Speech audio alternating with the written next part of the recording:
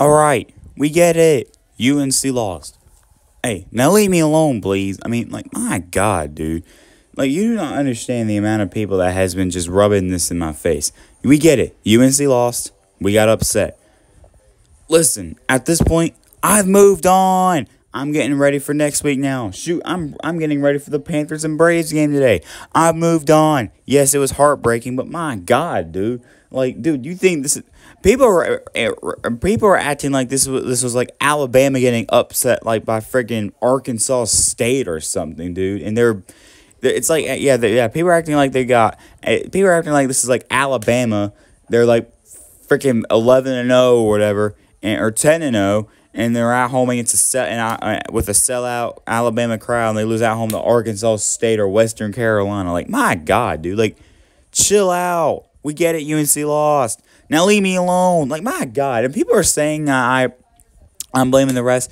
Literally, I said in my post-game video last night, it's not the refs' fault we lost. I literally said they were both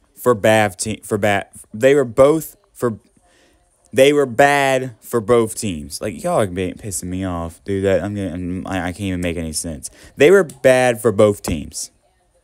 Now leave me alone, please. I understand. My God, I don't understand. When UNC loses, my channel blows up. You know, what I mean is, like, comment section blows up. People say, some random people come at me, so that I've never seen before on this channel. Some other people, and then State and Duke fans all of a sudden come out. Florida State fans are all of a sudden all over the place. Like, hey, quit pretending. You still ain't a good team, buddy. Okay, I'm playing. You're becoming a lot better. Your quarterback's really good, dude. But it's just funny how all these Florida State fans are finally coming out for some reason. But hey, congrats. I'm just playing. Your quarterback's really good. You have an okay team, but you're not, like, you know, but y'all aren't the worst team in the Power 5. I'll tell you that. Yeah, but please leave me alone, y'all. I hate it. You know, here's the thing. When UNC loses, dude, I don't know why people always target me. I haven't done anything, dude.